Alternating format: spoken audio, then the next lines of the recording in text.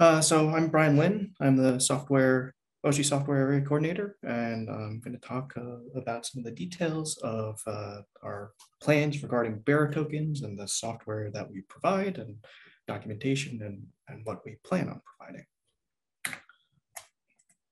All right. So first off, just wanted to go back in history a little bit and talk about, well, how did we get here?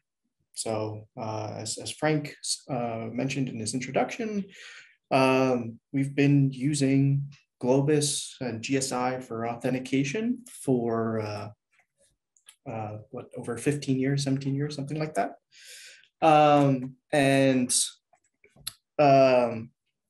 It was in May of 2017 that they announced that they would end support for the open source Globus toolkit in January 2018. And we released an announcement shortly afterwards to talk about how we will continue to support the software that everyone was using to support their research activities.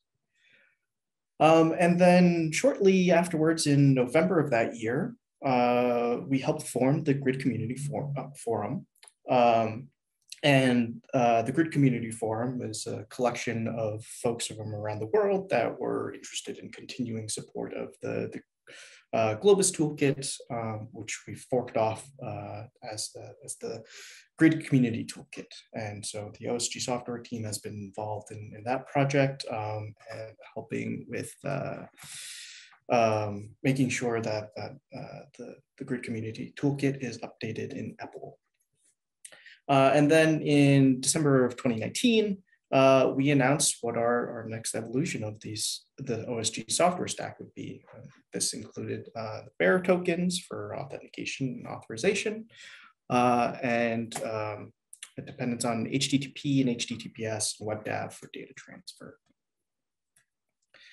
So, it's a couple of years later now, and things are really starting to heat up. So what's next? There are a couple of WLCG milestones in here.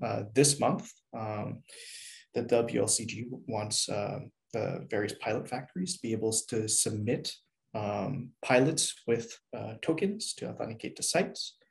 WLCG VOMS admin servers will be turned off at the end of the year in favor of the IAM OIDC provider that can also sign VOMS proxies. Excuse me, sorry. In February 2022, which is what this workshop is really all about, is when OSG 3.5, that is the planned retirement for OSG 3.5. And that means that we won't be distributing any more Grid Community Toolkit packages in our Yum repositories. The remaining OSG packages that are shipped in OSG 3.6 and in the future will have no GCT dependencies. This includes things like Condor. But one important thing to note is that XRD itself will continue to support X509 and VOMS proxies without any Grid Community Toolkit dependencies because it has its own implementations there. And then shortly after March 2022, all WLCG storage endpoints will need to provide support for tokens. And in March 2023, the WLCG experiments will begin doing, or will move to data stage out and reads performed with tokens. And then for WLCG sites in March 2024, that's when X509 client auth becomes fully optional on sites. So how does this all work? I won't get too much into this. Brian covered a lot of it. But the basic idea with X509 proxies is that your collaboration that you support will generate their X509 proxy, and that this, in a lot of cases for production workflows, this X509 proxy is the key to the castle. This will be passed along to whatever the pilot factory is. The pilot factory will use that to submit to the CE. and the CE will authenticate and authorize based on that X509 proxy. And eventually it will make its way to your execution point, your worker node, what have you. And then that same X509 proxy is then used to access storage and potentially write to storage, depending on the permissions of the proxy. In the token world, we can do pilot authorization with bearer tokens. And in the short term, there will still be X509 proxies for storage access. In similar fashion, the collaboration or VO will generate the pilot token, and the X509 proxy pass it to the factory. And that the factory will then submit the job with both of those credentials to the CE. But the CE will only authenticate the pilot based on the pilot token. And then as the credentials are passed to the execution point, it only needs to pass along the X509 proxy. And that X509 proxy is then used to access that storage endpoint. For authorization along this full chain without X509 proxies, we imagine that the storage token or a storage token will replace the X509 proxy. In a similar fashion, the pilot token makes its way to the CE, but the storage token is what makes its way to the execution endpoint that allows for access to the storage endpoint. And so I'm not going to go into a lot of the details about how all tokens work. Anybody interested in learning more should definitely check out tomorrow's technical working sessions, including information on tokens, some hands-on, and then the CE hackathon, where we'll have staff on hand to help submit token-based pilots to your CE if your CE is updated and ready. So if you manage a VO, what do you have to do for your token transition? So going back to the diagram where we talk about the pilot authorization with bearer tokens, you're going to have to start generating these pilot tokens. So there are a couple of ways that you can do that. And I've listed them here in kind of what's the most feature rich to what the least complicated setup. Dave Dykstra has been working hard on integrating the HashiCorp's vaults into a high throughput computing setup. So we have an RPM with some configuration. So to set up your vault server, you can just install that, and then your vault server will act as your interface to your OIDC provider, like CI Logon or IAM. And then your users or your service managers can then access these tokens or talk with Vault to get user tokens or robot tokens, say for your pilots or for storage. A lot of the work that Dave has done has been in improving integration with Condor and local Kerberos. If you want to see more details, definitely check out Dave's talk from the European HD Condor Week. If you don't need to worry about issuing tokens for your user and you only need robot tokens, we did release an OSG token renewer service. And this service, once configured and set up to get the refresh tokens from your OIDC provider, it will run periodically to make sure that any of the access tokens, say for your pilots, will be kept up to date. And the most simple method, if you just need the robot tokens, is to serve a series of files over the web to satisfy OIDC discovery. And basically you would have your private key on a host, and then you have the web server that publishes the certificate information and whatnot to well-known locations. And then you would have some sort of cron job or something to run the site tokens admin create token command line tool to generate the access tokens that your pilots can then use. And this is what the OS pool uses. And so we have this, our private key living on our Gladden WMS front end and the cron job running this command. And we just serve the necessary public files over GitHub pages. And you can check that out at the link there. One other thing to think about on the VO side or the collaboration side is to plan how you would like sites to map the pilot tokens. So today, sites map tokens to local issuers and will mostly use VOMS attributes for this. Sites at the moment can map to local users based on the token issuer and the token subject. And now is a pretty good inflection point to evaluate whether or not your collaboration still needs multiple user mappings. So the main use case that I can think of for mapping or for separating users or separating different having different local site mappings based on different VOMS attributes is to protect your all-powerful X509 proxies from, say, your regular users. But in this day and age, many jobs are running within Singularity, so we don't really need to depend on the Unix account for that separation. So it's worth thinking about whether or not you really need multiple user mappings.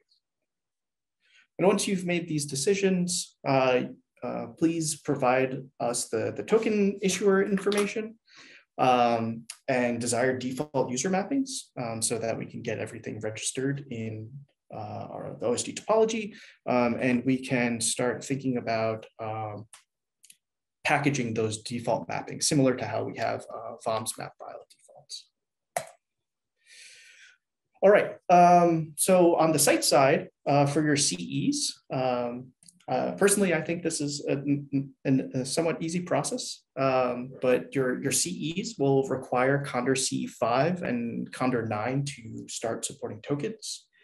If you have met these requirements, you should definitely attend tomorrow's Condor CE hackathon to start receiving token-based pilots. Right now, I recommend installing from OSG 3.5 upcoming. This will allow your CE to support both token and X509 based pilots. But if the collaborations you support are ready for token only submission, then you should speak to your collaborations. You can install the CE from OSG 3.6. And honestly, the main difference between the CE and 3.5 and 3.6 is that GSI support. So there won't, if you've updated to the CE in upcoming and then down the line you update to the CE in OSG 3.6, you really won't need to make configuration changes. For your storage endpoints, think your grid FTP servers. These storage endpoints will require XRD 5. This is available in OSG 3.5 upcoming. It's not yet in OSG 3.6 because there are some configuration changes that we have to make in our default packaging, but we're expecting a release in 2 weeks. And so we ship some default configuration in the OSG XRD standalone package. And this will provide external access to POSIX file systems. It supports HTTP, TBC, and it will accept X509 proxies, VOMS proxies, and bearer tokens. And we have some documentation on that right now.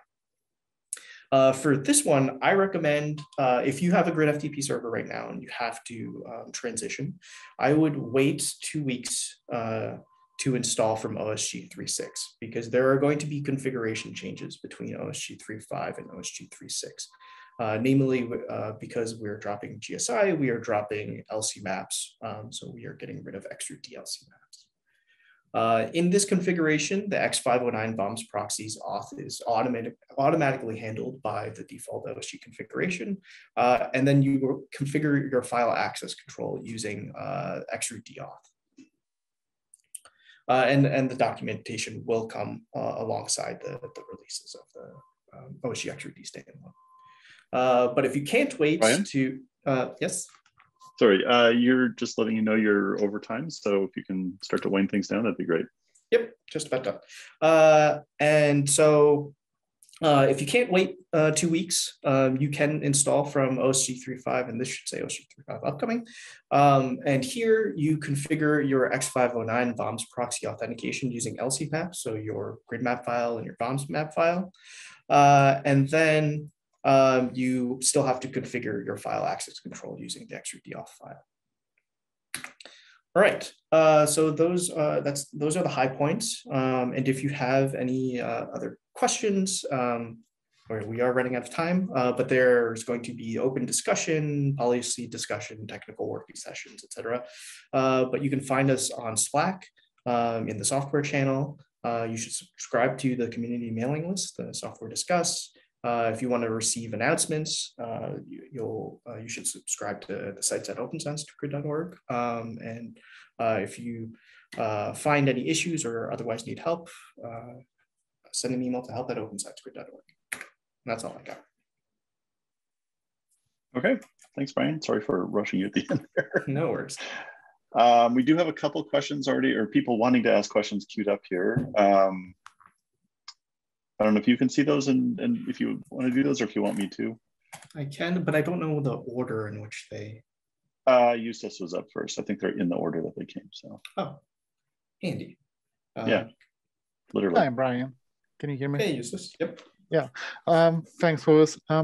You mentioned it several times and I got a bit confused. You mentioned the plan to map the pilot token to the site mapping. Mm-hmm. Right now, I mean, pilot is not mapped anywhere. I mean, it's just to submit to CE, that's all. Does it mean that the jobs which are running inside the pilots will use the pilot token, or the jobs itself will have their own tokens? The jobs themselves the jobs inside the pilots will eventually have their own tokens for storage access. The pilot mapping that I'm talking about, if you check out your VOMS map file default, I think it's user share somewhere, you'll see that there are CMS roles in the VOMS attributes that are by default mapped to different users based on the different roles. So I believe there's a CMS pilot role, and I forget all the other ones offhand.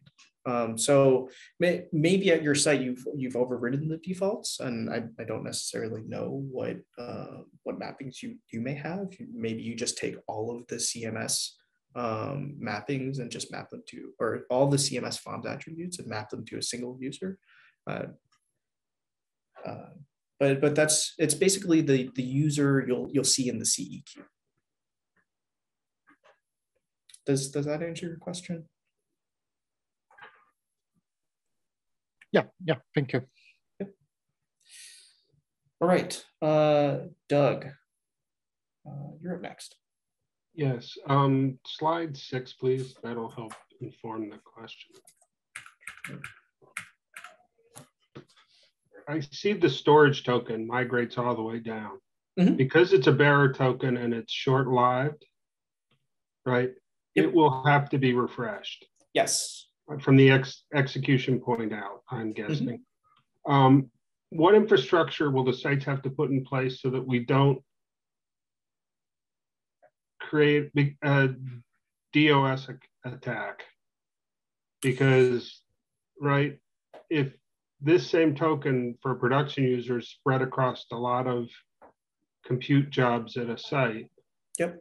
They all have to be refreshed at essentially the same time, right? Because the tokens, it's the same token.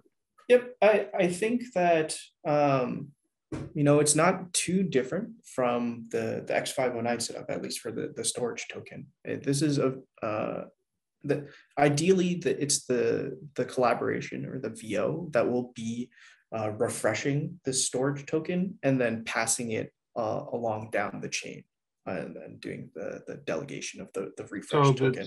Sort of the upstream will take care of the refresh, and then periodically the execution point has to do a pull. Not a pull. I think it should get pushed down to it.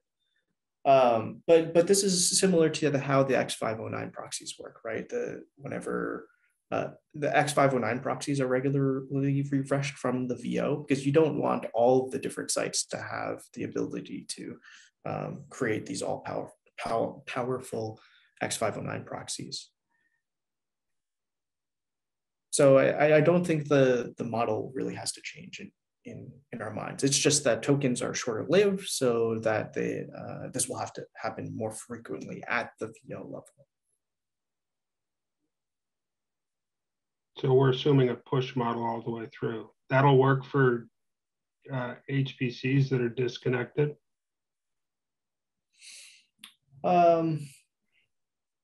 That's a good question. I always forget the exact mechanics around like the harvester HPC setup and how you guys support the kind of the lack of network connections. I don't know if you guys are pushing your X509 proxies down the line to some shared file system that eventually make it to the execution point or what have you. Yeah, harvester's a pull, at least on the HPCs. It pulls information from the centralized system. Sure. Well, and then it gets used. This is certainly a good use case that we should discuss, and I know Fawe will be presenting later, and will be around tomorrow as well. So we should certainly talk through this. All right, I'm going to stop questions here so that we get at least some break.